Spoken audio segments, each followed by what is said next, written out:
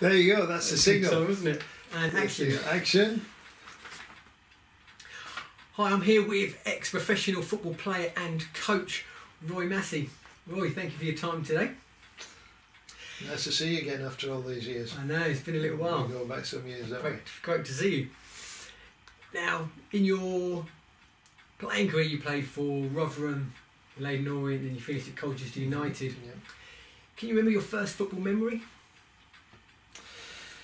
My first football memory goes back to me being 10 years of age when I was selected for the primary school that I was going to. Yeah. And remember running home to tell my mum and dad that I've been selected for the team, and something obviously I wanted to do in terms of loving playing football. Didn't think about becoming a professional footballer in those days, but that's my first memory. Just the excitement of being selected for my first game of football.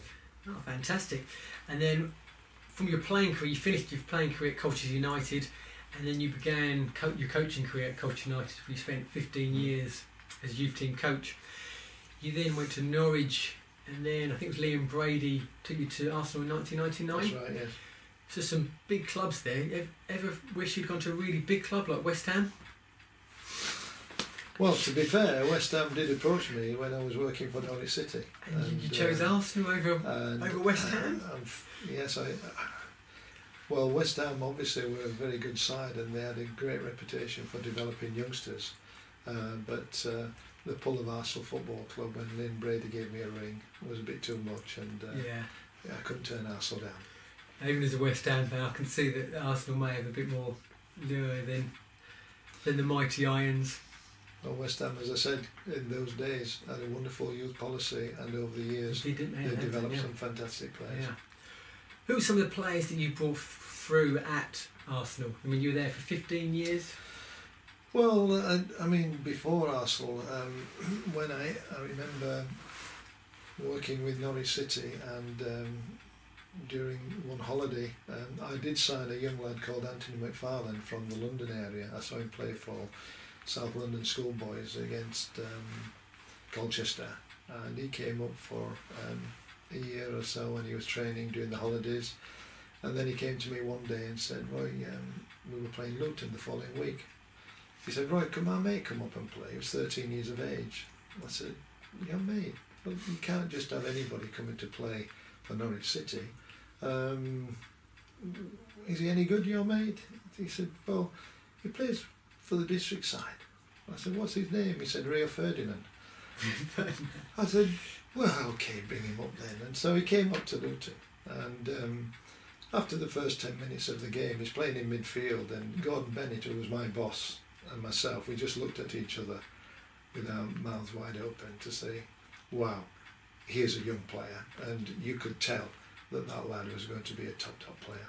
So it was a great experience. I remember him coming through West Ham, just thinking, at that time it was so, he was a central defender, but with this ability to just move the ball forward like a midfielder. Exactly, and that's where he started as a midfield player. He came to us at Norwich, and he came to us for about a year, and we then, Gordon and myself, went down to his house to see if he would sign for Norwich when he was 14.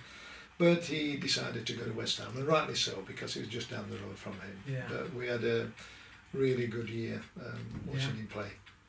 Wow, I bet. Any other players? I mean, I think it was Jack Wilshere come through. Well, the other players, obviously a number of lads from Arsenal, and youngsters do want to sign for Arsenal, so you've got a better chance of signing players at the very highest level than when you're with Colchester United, and no disrespect to Colchester.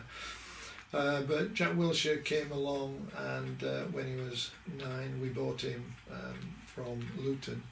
Well, we paid a compensation for £2,000 for him, and when we saw him first play at 9, he was unbelievable, really, the way he could dribble past people, and that's what caught my eye. And he got good balance, and he scored goals. And the most important thing as well, as he is today, very, very competitive. And I do remember taking him with my colleague Steve Leonard to Belgium to play in a tournament, and he was doing really well in this tournament. 12 years of age. We got to the semi-final. We're playing PSV Eindhoven, and the guy from Belgium who was looking after us then said, "Roy, Jack Wilshere, he'll be player of the tournament. He's 4 points ahead of everybody else if he has a good game today." So to give him an incentive, I took him upstairs and to the trophy cabinet, and there's this big trophy which is the player of the tournament. And I said, "Jack, would you like to take that trophy home?" I think the trophy was bigger than him. And he said, "Yes, Roy." I said, "Well, look, you have a good game today, and you can take that trophy home with you. Would you like that?" "Oh, yes," he said. Anyway, we go out. I'm sitting at the back of the stand and watching the game. And as the game kicks off, Jack is playing in midfield. The opposition played the ball out to the left wing, and Jack started running towards the ball. And he gets faster and faster as running. I'm saying, "Slow down, Jack." And he dived into a tackle with 2 feet. He hit the ball and the player over into the stand, into the crowd. The referee comes running over. He reaches for his pocket, his card. Oh no, he's going to get the yellow card. He comes out with a red card. And he sent him off after 15 seconds. 15 seconds? Yes, and that was, Jack's finished the tournament. Obviously didn't go home with the tournament, and he went into the change rooms crying. But what I'm saying is, that shows the competitive nature of Jack Wilshere, even from the age of 12. And he's still got that now, and I feel gutted that he's had so many injuries over the years, but hopefully he can resurrect his career now he's at Bournemouth. A lot of them injuries, would you say, down to that enthusiasm and that, like you say, almost like the Gaza moment in the World Cup 1975, that over enthusiasm? Yeah, it's great enthusiasm for the game, and Jack even when I knew him, even when he was a professional and doing really, really well, he would come down to Hale End and he would play a five-a-side game as passionately as he would play in front of 60,000 people at the Emirates. Which is, as his coach, is what you want, isn't it? You want, if every player had that enthusiasm. Yes, and I do think most players, youngsters, do have the enthusiasm. Sometimes when it gets too hard for them as they go through the system and they get to 18, 19 and 20, and perhaps they realise they're not going to quite make the grade at that level, then maybe their enthusiasm dims slightly. Like I said, I think it's a sign as well, especially that the players that do keep it through their whole career. Andy Murray's example of how competitive he is, and apparently he's like that in every walk of life. If he's playing snap with his brother, he's well, apparently his brother said he'd cry if he lost little games like that when he was a kid, and he hasn't lost that. No, you've got, look, if you're a professional sportsman, then you've got to have that competitive edge, and you've got to want to be the best, and don't settle for second best. That seems what we're talking about there. I mean, in your job, obviously, spotting talent is a huge aspect.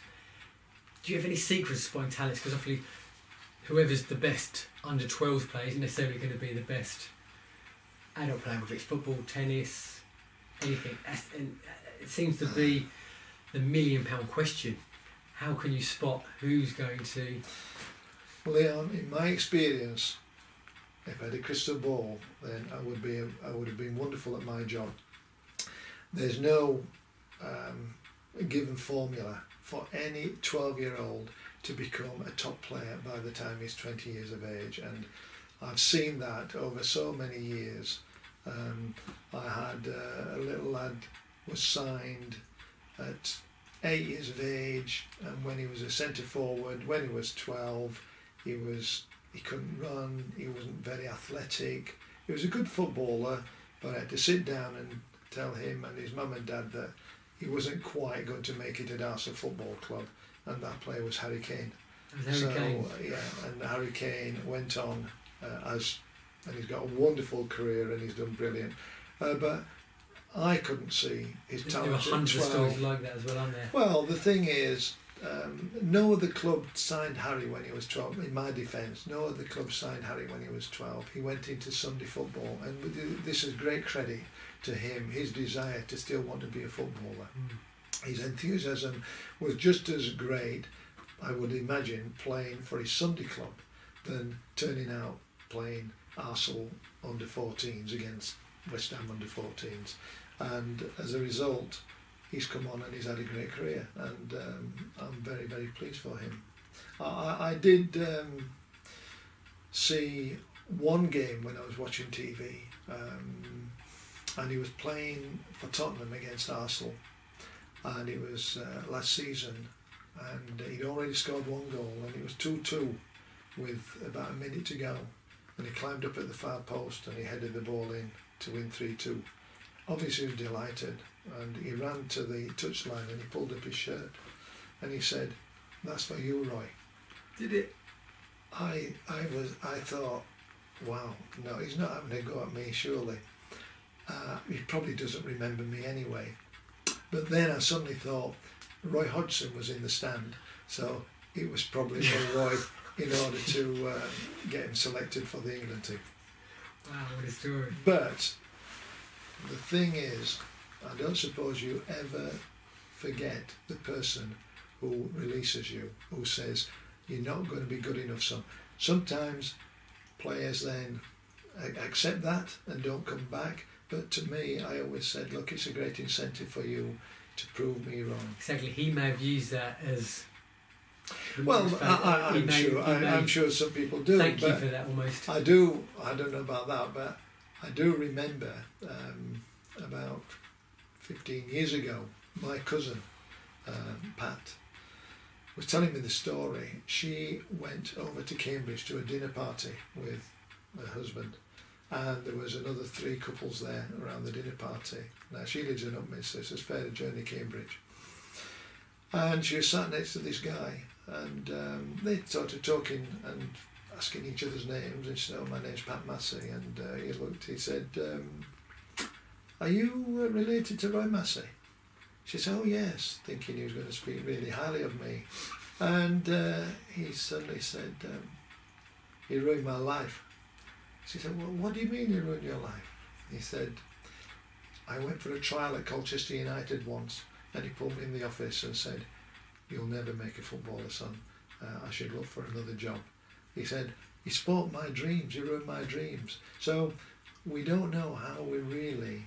It's very important that we respond in the right way to people, particularly these days when youngsters have got such high hopes, and we give them high hopes to become pro footballers, and yet not many of them are going to make the grade. I think the percentage is tiny, isn't it, who will make the grade? Yes, I think he probably said that a little bit tongue-in-cheek, but he hadn't forgotten me, the one person who said he wasn't quite going to be a footballer. So that must be one of the toughest parts of your job, sitting that player down with the parents. It was always the hardest part. I dreaded at the end of every season, the thought of sitting down with parents and boys and saying that their time had come as far as Arsenal were concerned. And I think, everybody in my position at any professional club would think of be on the same lines. But I think it's important, and I did realise this in the early days, that you have to make sure that you don't give parents and boys false hopes. No. And if you give a good half-term report, then you're not going to release that lad at the end of the season. There's got to be pointers in the half-term report to say, look, he's got to really work on this if he's to continue with the academy. Okay, so such a tough job, probably very enjoyable job. I spoke to you before, there's a very good book that goes into this in quite a bit of detail, The Gold Mine Effect. I spoke to you on the phone about it before. Yeah. Did you ever get that book? No, I haven't got it yet. Come prepared today. It's a little gift for you there. I think you'll really enjoy that. I should look forward to reading that. Very good. Crack the secrets of high performance. Very good. Talks about the Brazilian Ronaldo. He was, as a teenager, couldn't give his services away as a player, and then a couple of years later, he's one of the best players in the world. So there's some great stories in there that probably you'll. Great. Well, I'm sure, but as I said, there's not one answer to a lad like Harry Kane is a perfect example. But I've got a number of other lads who perhaps we didn't recognise their talent at an early age, and they've come on and done very well. There's a young lad, one of the best 9-year-olds, when I first went to Arsenal in 1998, and that's when academies first started, and we started running under 9 side. And we got a little lad called Dwight Gale playing for us, and Dwight was a wonderful talent, and for 4 years he played 8-a-side football and scored goals for fun, and he dribbled past people. And then when he got to 12 and 13, 14, he was playing 11-a-side on the bigger pitch, still tiny, and couldn't get about the pitch and stopped scoring goals. So his heart went out of the game, wasn't so successful, and eventually Arsenal let him go at 14. 3 years later, my colleague Steve Leonard and myself, we saw him in Sainsbury's, just near Hale End training ground at the Arsenal. I said, "There's Dwight over there." We went up and said, "Hello, Dwight, how are you getting on? All right, still playing football?" He said, "No, Roy," he said, "I packed in." He said, "I'm doing a plumbing course at the college." And we felt ever so sorry for him, and there again, we're talking about the lad being a child star, and I'm sure there's lots of child stars in the game, and perhaps can't cope with it when it comes to the senior football. And then we learned later that a few months later he starts playing for Stansted, and then he goes to Bishop Stortford, then he goes to Dagenham and Redbridge, then he goes on loan to Peterborough. From Peterborough he sold for £6 million to Crystal Palace, and now he's gone £10 million to Newcastle, and he's having a wonderful career. So who knows what the future is. The most important thing when a lad is told he's not going to be good enough, you keep plugging away, keep working at it. I guess Harry Kane, Jamie Vardy are perfect examples. Jamie Vardy must be a perfect example. You keep putting the effort in, keep putting the hours in, and keep that passion, enthusiasm, you can eventually get there. Yeah. I guess it's not a race. Like I say, talking about sort of superstar kids that are superstars, I think it's quite often that the very best at a young age, they're the ones that often don't make it to the top. Well, in many cases, I think this is I think they get a bit too, their hopes are put up, they can create a bit more of a fixed mindset where it's all about success, and they lose, I think you mentioned earlier, don't quite enjoy it as much, and I think if you're not enjoying it as much, and you lose a bit of that enthusiasm, then I think the trouble is with youngsters, you see, football can come very easy to a naturally gifted youngster, and he's born with certain football intelligence and skills, and it's amazing how academies now are starting looking at and developing 6-year-olds, and you can see the qualities of a 6 or 7-year-old. You wouldn't think you could, but you can see the lads who are naturally gifted, and when they sign for the big clubs like the Arsenals, and they are the best players at Arsenal, then the parents and sometimes the boys can be forgiven for thinking that they're the ones that's going to go through and become players. And in my experience, then it's not necessarily the very best players that come through, because they found it too easy.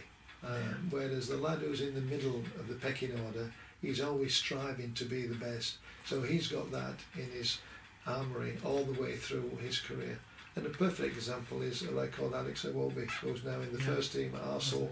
And Alex, he got great talent, but I would say he would have been in the middle of the pecking order of the team he played in, because there's a lot of good players. But he's come through because of his attitude, his desire, his determination, and of course his ability. And it's wonderful to see him performing in the first team. There's another great book called Mindset by Dr. Carol Dweck, who says that when you're told how great you are and you perceive success as in the moment, it kind of develops a fixed mindset. With those that are told it's about the progress, learning from your mistakes, they develop a growth mindset. And I think it shows there that could possibly be the most important thing in how far a player goes, that mindset, whether they've got a fixed mindset or growth mindset. If you want to go to the very top, you need that growth mindset. And that's the trouble with some of the superstar kids. They're told they're so great that it's just develops that fixed mindset, and like I say, they take it easy, and then they shy away from challenges. The best players embrace challenges, and they love the challenges. Yes, I think, as I said, the lads who have it easy. Certainly at a club like Arsenal or any club at the top level, when they're playing the majority of teams in the London area, then they've got the best players. And so Arsenal having the best players, when they're 9, 10, 11 and 12, they're going to have most of the ball. Yeah. And therefore they'll show their skills on the ball, but probably what they won't have to do is show the skills off the ball, so that when the opposition win the ball, they probably give it back too easily and Arsenal have got possession again. So then the players at Arsenal and the Chelseas, I would suspect, have so much of the ball they don't get into the habit of having to chase back and work hard when the opposition have got the ball. So that's probably, I would imagine, coaches are addressing that situation now. Talking of best players, who was the best player you shared the pitch with, or have coached, or was on the opposition, either as a player or as a coach? Does anyone spring to mind? Well, the best player, I didn't play on the same pitch with him, but I was substitute, and I'm going back to my Rotherham United days when we had an FA Cup run where we played Nuneaton in the first round, and we drew non-league club, and we managed a draw at Nuneaton, and it was a tough game, and we brought them back to Millmore, Rotherham, and again we struggled with a 1-0 win, and the crowd had a go at us because we were making a real meal of beating a non-league club, and we were in the equivalent of the Championship in those days, in the second division. And of course we drew Manchester United in the next round, so unfortunately the manager made me sub for that game, but I was still delighted to be on the bench and see the likes of George Best, Bobby Charlton, really? Dennis Law running out onto the pitch to play against the minnows of Rotherham United, and the roar at Old Trafford was unbelievable. It was a wonderful experience to see these players. Anyway, we got a 1-1 draw, and we took them back to Millmore. Again, I'm the substitute, and our changing rooms were next to each other. There's only the toilet separating the two changing rooms. And obviously we were concerned about George Best because he could beat anybody at any time he wanted. And it's 7:15 and I've gone to the loo and all changed, ready to go. And I saw George Best in his leather jacket and his tie and his trousers, and he was talking to somebody, it might have been a reporter, at the door to the first team dressing room of Manchester United. So I've come back excitedly saying, hey, George Best, he's not playing, he must be injured. He's we're just ready to go out, and he hadn't even changed. And so we ran out and we're kicking the ball about in the goal mouth and whatever, getting a warm up. And then there's a big roar, Manchester United come running out, and George Best is running out 10 yards behind everybody else, tucking his shirt in his shorts.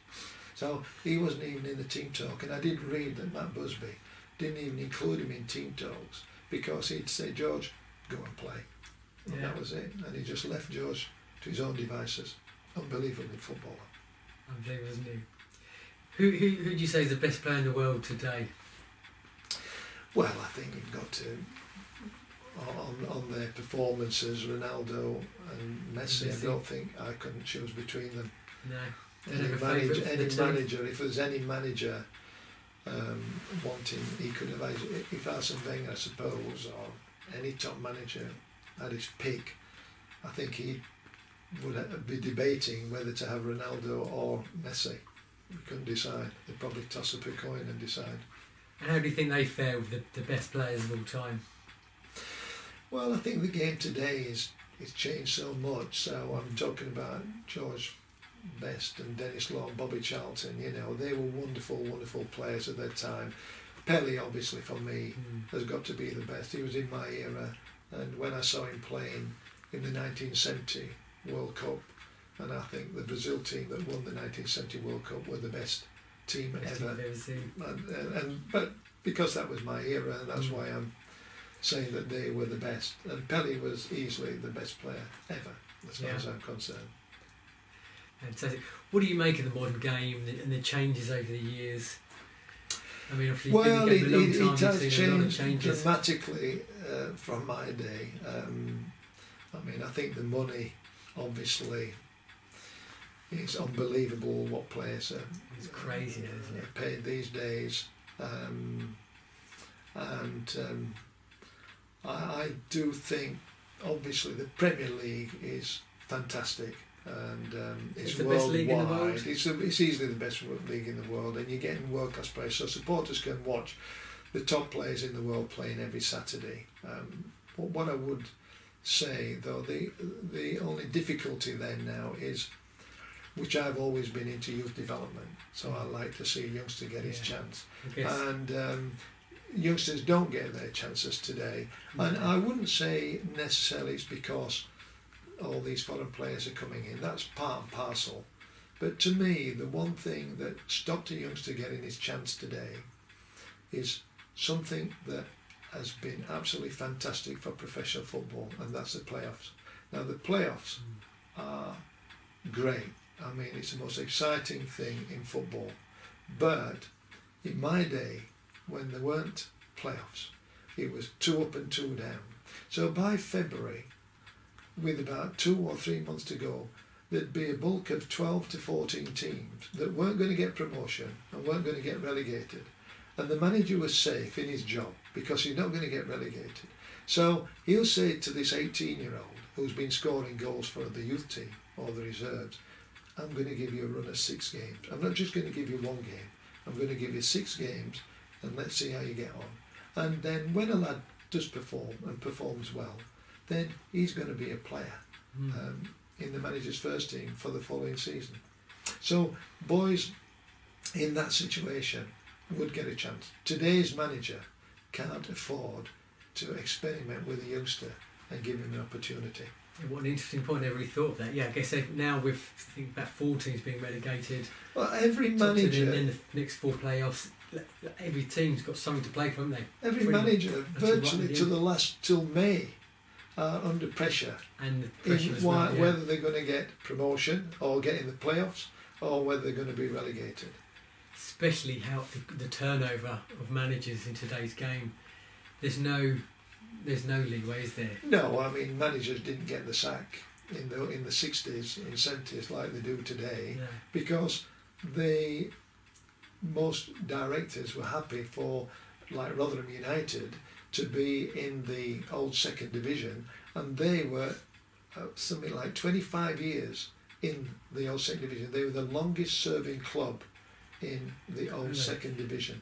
So the managers didn't get the sack so much because the club was happy to be in the 2nd division. They'd like to have got in the 1st division, but as long as they weren't relegated, then everybody was happy. I guess now that the game's such a big money in this industry, isn't it? Like sport has almost become an entertainment industry, isn't it? And it is an entertainment. Yeah, it is. Entertainment, yes, and money, and you need to tick all the boxes. I do think that if you're going to be a professional footballer, then you've got to be an extrovert, because I used to say to players, look, if people are coming to pay to watch you play, then you've got to entertain them. And that is the most important aspect of the game, not so much just winning. I know that supporters like to see a winning team, and maybe some supporters would prefer their teams to be rubbish and not play very well but sneak a lucky 1-0 win. But I think in the main, supporters are not silly and they want to see attractive attacking football. I guess with the how much tickets are these days and how much you've got to pay for Sky Sports and BBC Sports to watch the games, if you're paying a lot of money, you want to be entertained and get 3 points, don't you, and to see the win as well. Yeah. So again, I guess it's pressure on the players, especially on the managers, especially when I was talking about the turnover rates of managers. Talking of managers, the big news lately has been obviously Sam Allardyce. What was your take on that whole story? Well, I feel gutted for Sam Allardyce, really. He's wanted the England job, and he's had a fantastic reputation as being a manager to get the best out of players and to get the best out of average players, and it would have been great to see him have a chance to work with top players. But not to be. Do you understand that? That's right. The old club. So my thoughts are with Sam Allardyce, and he was led down the garden path, and it was a shame. It's just a shame, but I can't say any more than that, really. Is there much of that going on? I mean, there's obviously the debate whether he's been greedy or whether he was just kind of led down the garden path, and then obviously there's the other managers that have been sort of caught. Well, I think any area where there's an awful lot of money, there's got to be a certain amount of people looking after themselves and making sure they're financially secure for the rest of their lives if they can possibly do that. Yeah. So it's a temptation, and some people will be tempted and some people won't.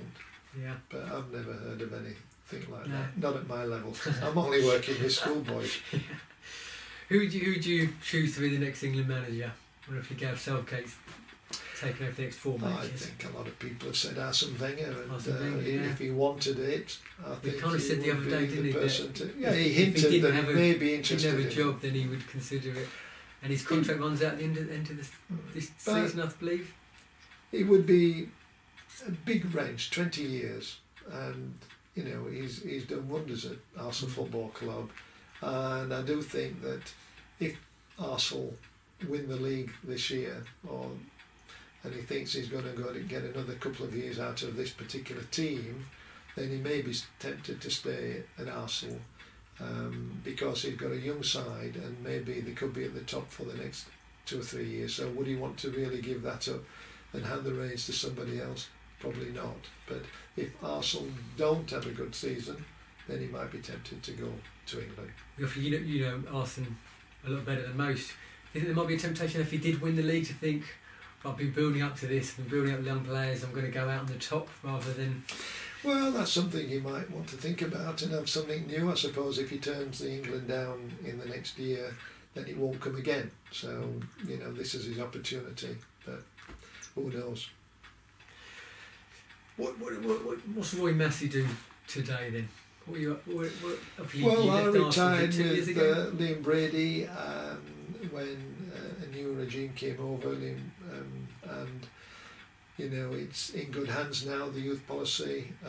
They've changed the facilities at Hale End, fantastic facilities they've got, and they make me feel very welcome to go over, and I do watch the youngsters, so I like to keep in touch with the Arsenal youngsters and parents who I've known over the years, and the staff. And I'm now doing a little bit of work for Everton, where I do some scouting on Saturdays and Sundays for them, sometimes in midweek, and it's great for me to meet old colleagues on the touchline. So it's nice to put my feet up to a certain extent, because it was full on working for Arsenal every day. I loved every minute of it, morning, noon and night. My wife never seen me, but now she sees a bit more of me. But I'm still involved, and the amount that I want to be involved in, which is great for me. And I heard maybe writing a book about the Well, I would call it a booklet, really.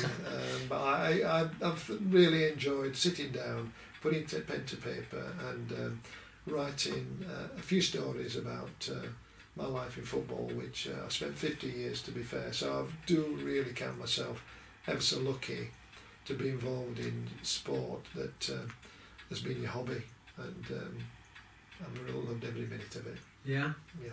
I'm sure if you do finish that book, I'm sure it'll be full of amazing stories. Thank you for your time. Pleasure. Roy Massey, living legend. I don't know about a legend, but I'm still living. I'd say legend. I can say as well, if you speak to anyone in football or anyone Roy knows from Colchester, they have nothing but the nicest things to say about you, Roy. You really are the nice people we've ever come across. So thanks very much, Leon. Been a pleasure to see you again. Yeah, thanks, Roy. All the best.